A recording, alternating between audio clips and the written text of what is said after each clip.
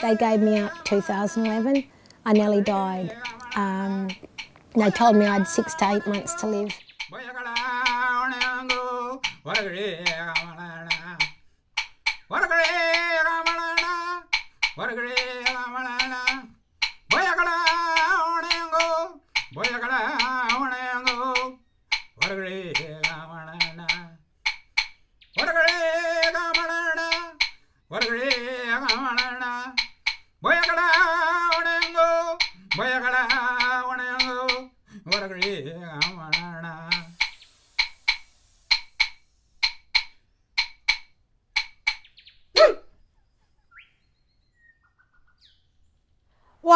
Wanju, Bibbleman Budja, Kaya, Young, Jerpin, I'm happy to be here standing in unity for justice.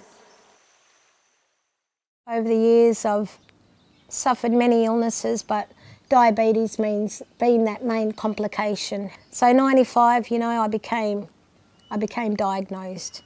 2009, over those years I had a lot of complications in between.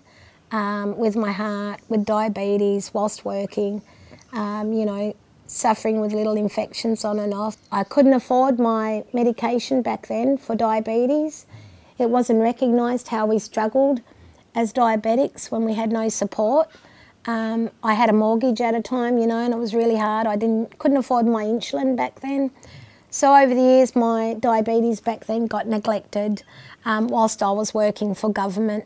So throughout 2009 and over the years, I suffered diabetic neuropathy, diabetic gastroparesis, diabetic retinopathy with me eyes. So I'm clinically blind in my left eye, minimal vision in me right. Diabetic vascular disease, peripheral damage I have diabetic atrophy, hypoglycemia, you know, I've had that, hypertension. Throughout the years, my heart's that bad, I suffer bad heart disease nowadays. 2012, I had an amputation on my right big toe. 2012, you know, neuropathic pain got worse and my nerve damage got worse throughout my body. 2011 is when my kidneys failed. You know, peritoneal dialysis.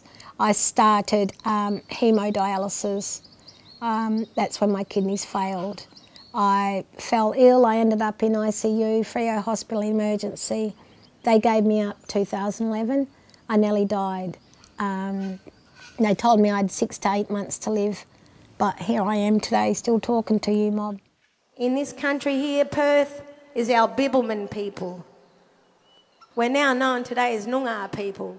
Assimilation, colonisation changes us Indigenous people around the world. We had concentration camps set up in this country. In a way today, the concentration camps are the prisons that my people are imprisoned. You know, the work I do, I still do it today because there's so many gaps in our government systems. And yeah, you know, it keeps me going because, yeah, you know, it's just sad that government don't see what's happening in the grassroots. Always was, always will be Aboriginal land. Today is a mourning day. Today many of my old people before me stood up and fought for this day not to be celebrated.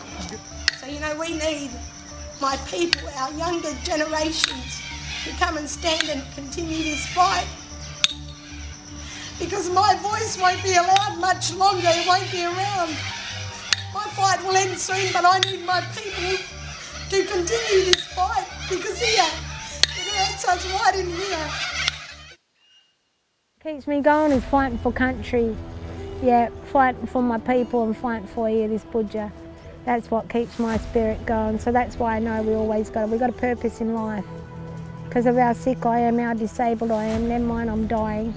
I'll keep fighting for this land and fighting for my people so they don't have to go through what I went through. Yeah.